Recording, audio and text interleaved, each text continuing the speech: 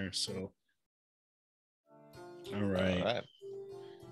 So, um, when we last left off, it's been a long time. It's been over a month now. But when we last left off, Proxenos and his party. First of all, this is kind of a one-off, kind of special one-on-one role-playing session between Nick and I, where this is the first time in a long time he's been able to talk to Artemisia, his mother, who had disappeared when the father tried to kill him in the arena. Penthos, we later realize is Thraxes, the ancient dragon who was under Perforos as a champion of Perforos at one time, who is now fallen from grace and kind of disappeared to lick his wounds. And after the party successfully wins this fight and is now in the graces of Perforos, they follow these tracks through the sewer, which lead back to the house of Christo.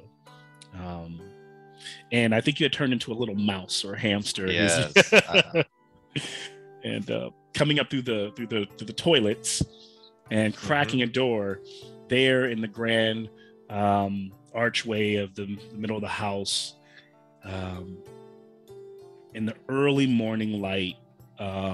Maybe the sun is not even really all the way up. It's just kind of piercing in through the top of through the middle of the home, that Greek style home. I always forget that archway, the way it's called, what it's called. We see Artemisia, and you just realize you've seen your mother in all of her fancy and her graceful garb, but to see her in all of her strength, to see her standing in her actual gear with her helmet under her arm and her shield on her back, holding her spear, talking to this centaur who you recognize to be Zen. And Zen looks over almost like he hasn't seen the party in a while, almost like, and he's having this conversation. As you look over, she stops, and when she looks down towards the door, there's a crack in that door that leads to the restroom, and there on the ground is that little animal.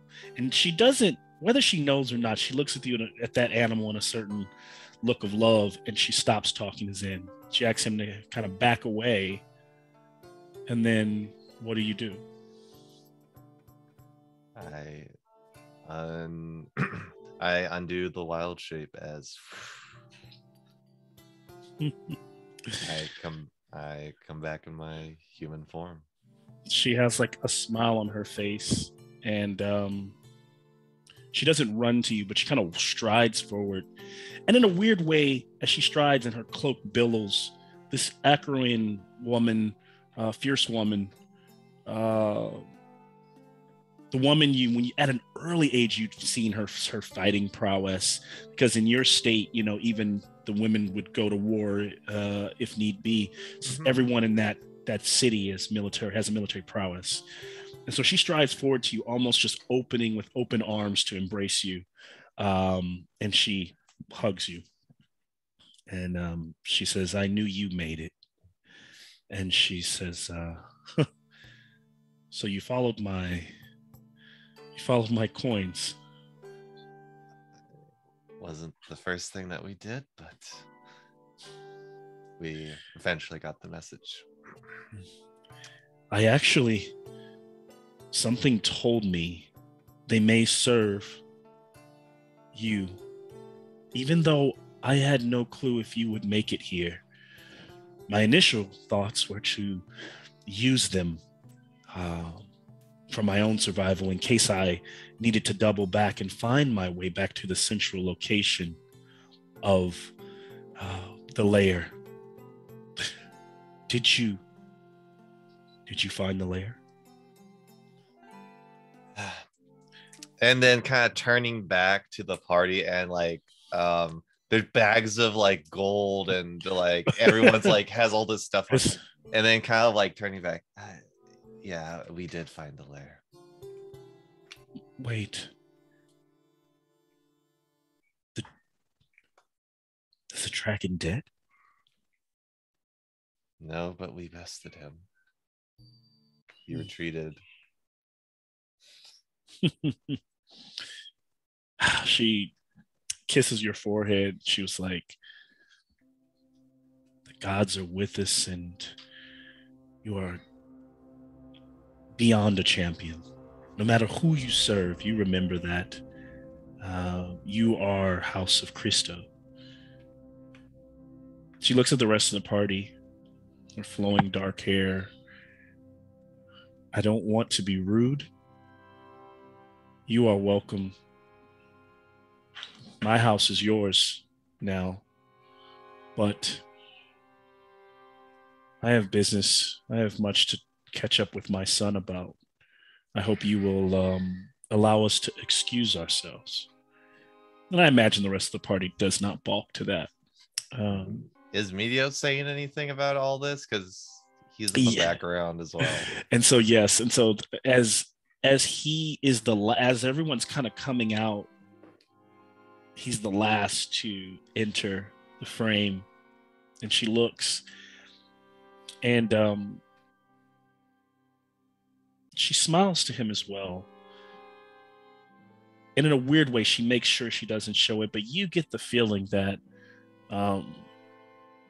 she rushes over to give him a hug as well. But there's a moment of almost preferential treatment as of child, where there's something that's always made you a little different from him, and she never tries to show it in his presence. But it is interesting that, like, in those few moments, she hadn't mentioned Medios yet. Maybe because she's always assumed Medios would be fine. But when she sees him, she embraces him. He's kind of quiet for a moment. He goes, "Mother, we bested the dragon in your honor." And she says, "I know you did, son. I know." And she sees the spear, and it kind of crackles. It kind of shines. It doesn't do too much over the top, but it just kind of glows for a second. And she looks at him with a sense of respect, like, as she realizes he's attuned to the spear. Huh. My boys, both of you champions, come. We will both talk. And she leads you to the upper room, that things were kind of a place where you found her ring, standing overlooking on that, kind of in that room that overlooks the balcony below, where you can see everyone else, Taroxys and Fitz, kind of relaxing now, playing a little tune, doing whatever they do. Mm-hmm. And she says, "I know you have many questions, both of you, but I am here to answer them." And Medios says, just, "Mother, what is going on?" Yes, you have much. Please explain. Anything that Proxeno says here?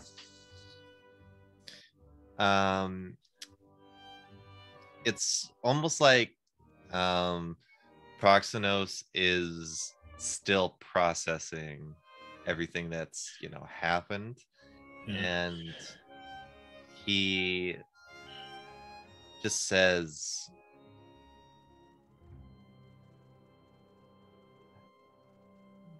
"When did you find out about Thraxy's mother?"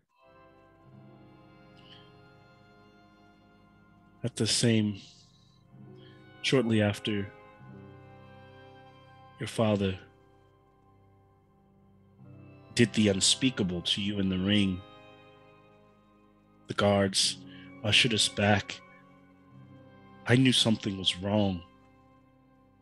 To be honest, ever since your father fought that dragon, I've always known something was off. But I swear, my sons, I did not know. I would not tarnish your father's name in that way. I wish the gods would have told me. But when we got back here, I came upstairs immediately and grabbed my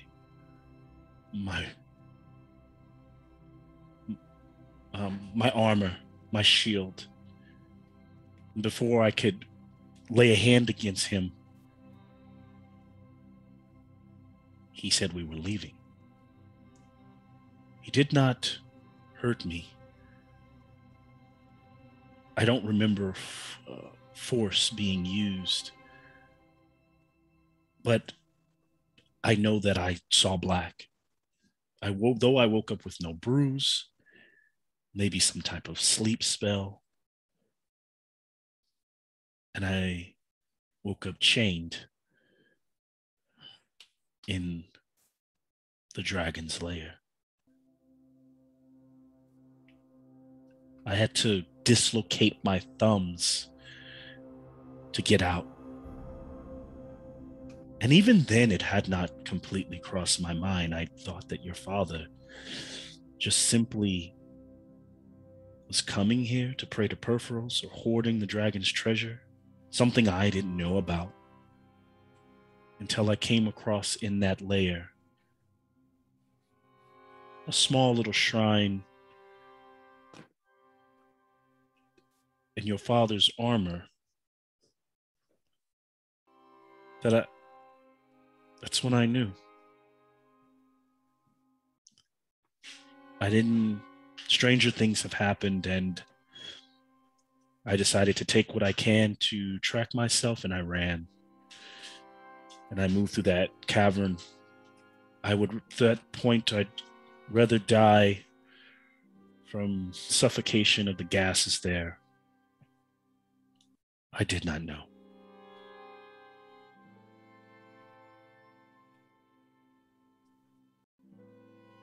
I loved and respected your father, the true champion, Pintos. And please don't ever not see him as the champion that he was. I held only highest form of respect from my father. He was a true champion. He was. Medios is kind of dumbfounded. He kind of goes in the corner and sits, leaning on the spear. She says,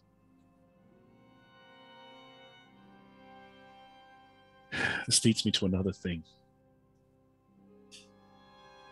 You can tell this is hard for her to speak on, but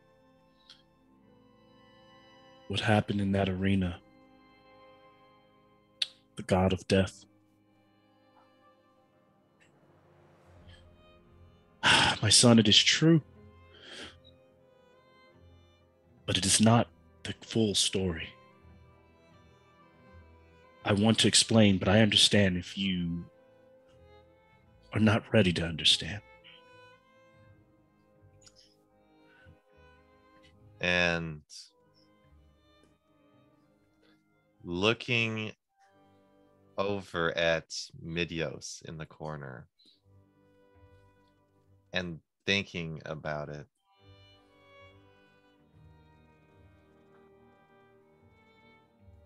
I can have... Midios, would you like to give us a moment? As she feels like maybe you want him to leave. It's you get the feeling that it's not about him being alone, but would this be something that would be hard for Midios to hear? We are family, and I think it's long time we stop keeping secrets if we are going to go forward. Medios, I want to share this truth. Are you prepared to handle it? As you, as your brother, reigning members of this house. I am the reigning member of this house, Mother. The spear has attuned to me. I am actually Pintos' son. Not... He almost like the old Midios is about to come out. And he's like, I love my brother. But I think we should start talking about our rightful standings. We are not made equal by what we learned in that arena. And I know his friends down there want to take full credit for everything. They're even already talking about taking the riches that we found. Mother, I looked at that gold, and most of it comes from Akros. And she kind of stops. She goes, I understand, son. It is mostly gold from the Akroan area. Times are changing, and we must consider what has been done here. He kind of shuts up. I asked, are you ready to hear? I'm going to roll for Medios to see if I think he, in terms of his temperament, and I'm going to make this a DC 12, I think is what I'll say. Okay. I have no dice on me right now, so I'm like pulling up my digital dice on D&D Beyond here. Okay. And he's quiet for a moment.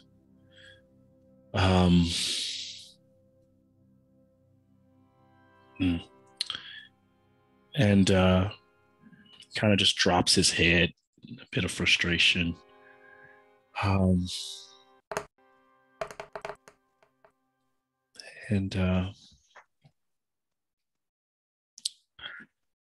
my apologies, Mother. You have been through much. And he kind of like finds his place and concedes. I am prepared. And she turns to get your approval from Proxenos. And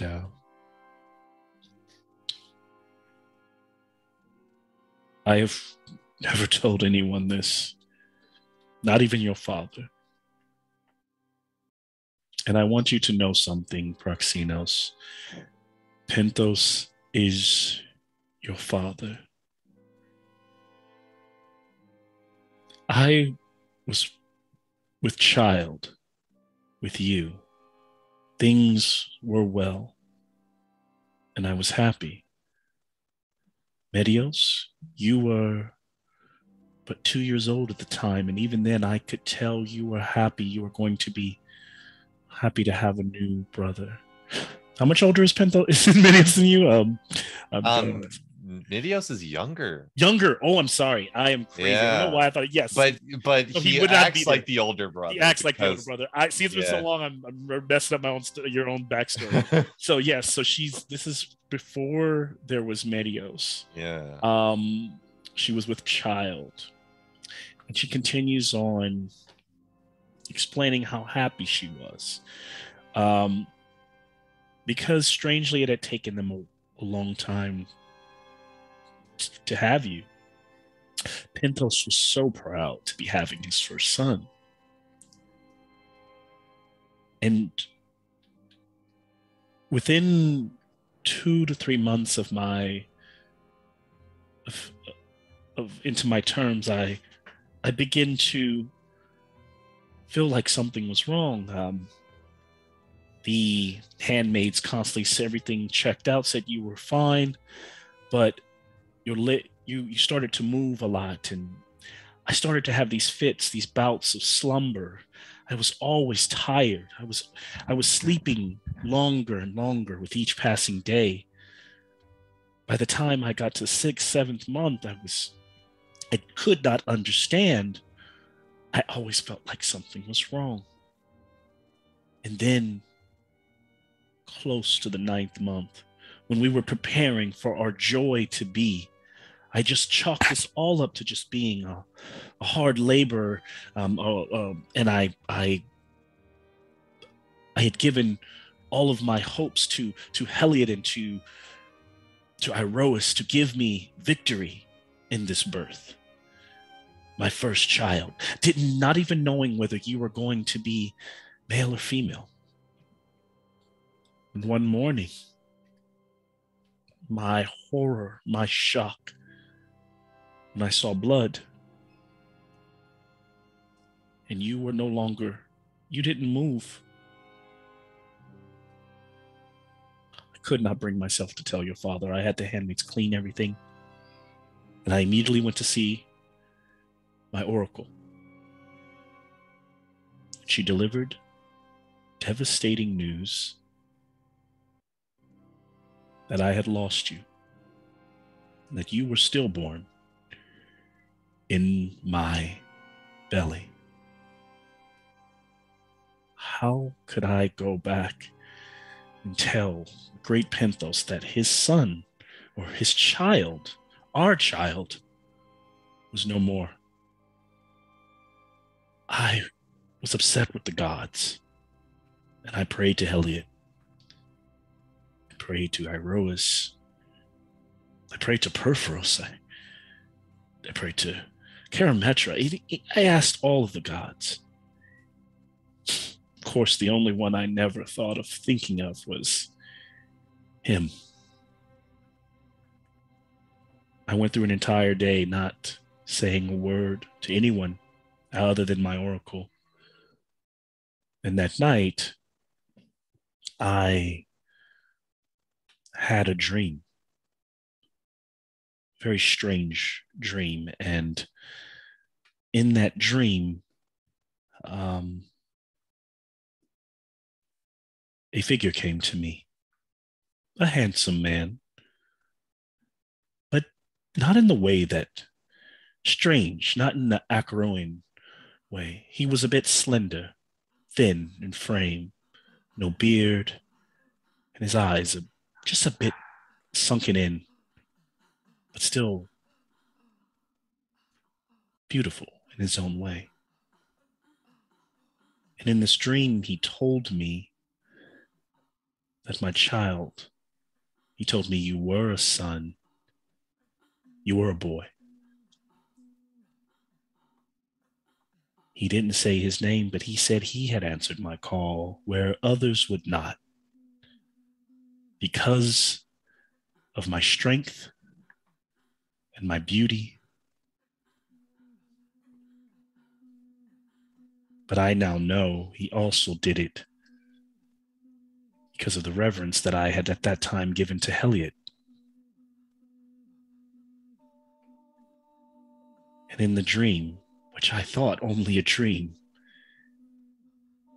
he asked to lay in my bed, and that he would make my child whole. I don't feel good for it, but I was desperate, and it did feel so surreal. I woke up. I literally woke up in a sweat from that dream in labor. And you were born that day. So I guess what? Medios kind of steps forward. So in truth, you are both son of Penthos and Erebos. You are both champion of Akros and Dreamwalker. And I would do it again to make sure you drew breath. I hope you do not hate me for this.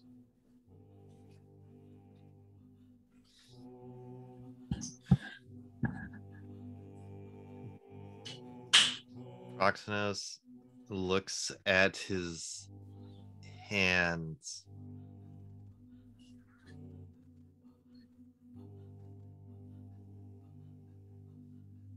And he looks back up to his mother.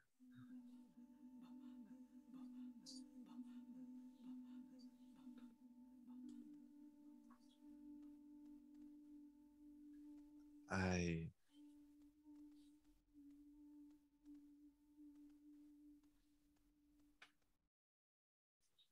do not. I couldn't. You are my mother, and you have given me life. And he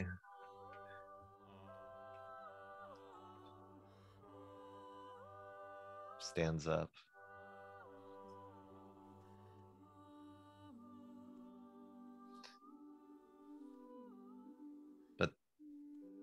this means that my journey is not yet over.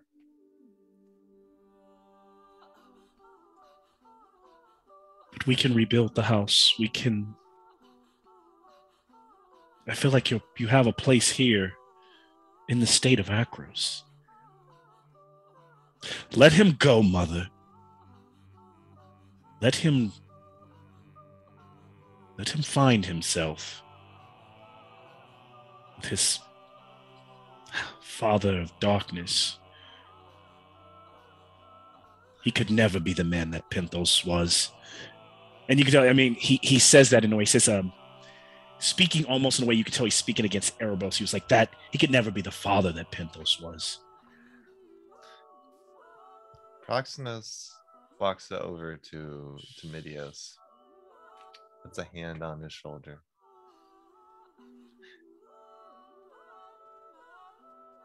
Gives him a light smile. And he says, "Make me proud." And actually, I'm just thinking, the spear is actually broken, right? I have the other half. You have the other half.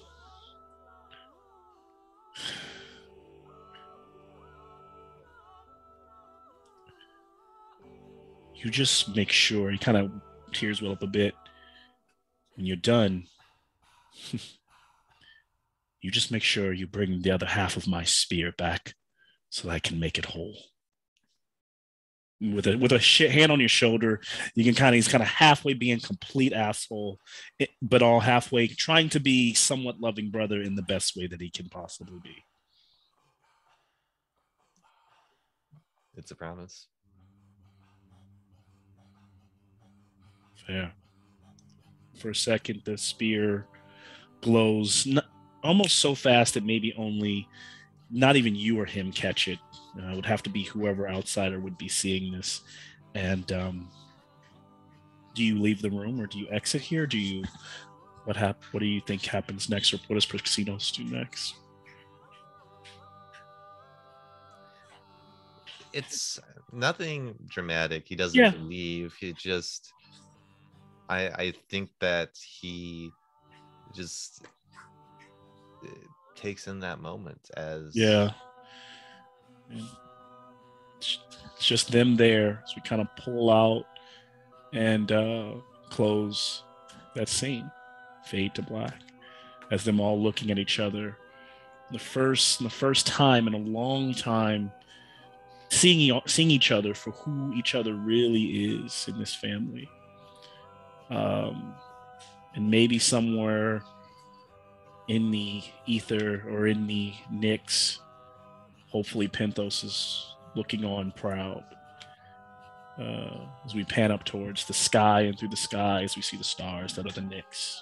We'll end that scene. Good stuff. Now, what I would say, instead of role playing any further, this is a chance to share any ideas on the political movement that this may go, because I think that shortly after there, instead of kind of role playing it, they're kind of things that your mother would share with you that I think between you all, your mother does agree with Medios to some degree that the house owns the most of the treasure. She believes that your party should be handsomely paid. They should be rewarded with a place within the halls of the House of Christos, rewarded with stature. The house is always open to them. I imagine that in the moments after this scene, they do learn that from Taraxis and Telmoon constantly talking about how quickly they need to get back to the mountain to start working on this temple as a home base. The mother offers to fully fund this and make sure that to get the teleportation sigils activated so that you can use them at your leisure. But you can tell that there's some members, Fitz, and who kind of are like, this sounds good, but it sounds like you're trying to pay us off. This is ours. Who are you to kind of bargain with? And maybe no one's actually said that yet, But in these preliminary, maybe you're thinking it, there's going to be some friction once this is kind of rolled out to the party. So what say you? Where are you at? Where's Proxenos in this? I think Proxenos would take a he, like, when he's not sleeping, he is very much a can see into those kinds of things. Maybe it's because of his constant travels that he has wizened up that it's not as simple as it seems when it's like we defeated the dragon, this is ours now. Mm-hmm. I think he would talk about how